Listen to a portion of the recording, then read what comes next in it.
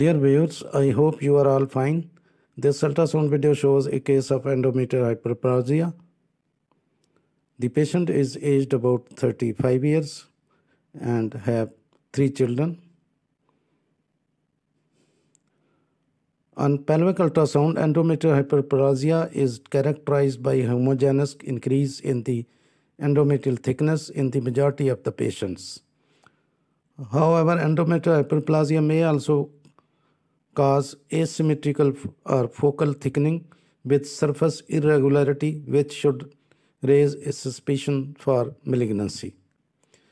Now you can see the endometrial thickness is increased. This is the endometrium.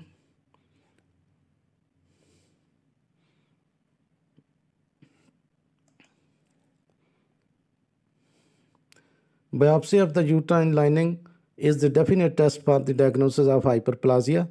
Women with abnormal bleeding should be evaluated with the pelvic ultrasound.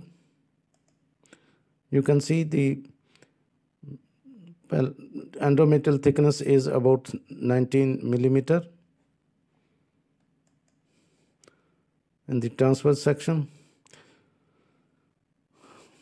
Now you can see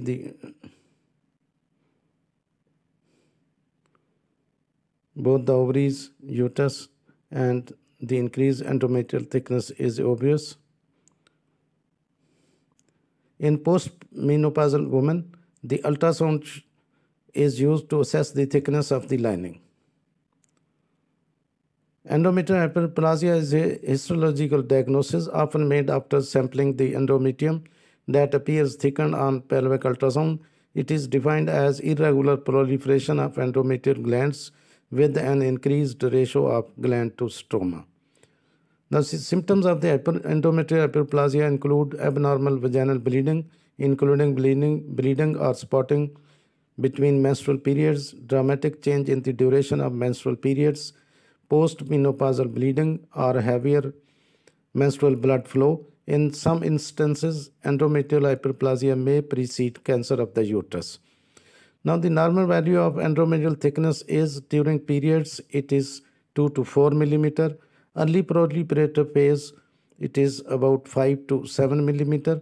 Late proliferative phase, it is up to 11 millimeter. And in the secretory phase, it is up to the 16 millimeter. In this case, the endometrial thickness is about 19 millimeters. So obviously, it is increased and the patient may be suffering from endometrial hyperplasia. Now, this is a condition where the female reproductive system, the lining of the uterus, that is endometrium, becomes unusually thick because of having too many cells, that is hyperplasia. It is not cancer, but in certain women, it raises the risk of developing endometrial cancer, a type of uterine cancer. The thickness of the endometrium lining is rarely over 4 millimeter.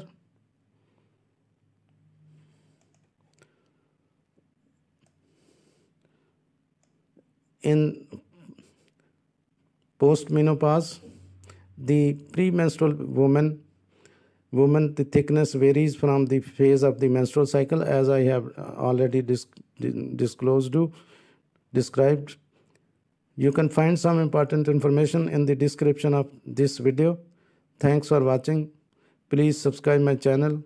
If you do like this video, please click the like button. Thanks.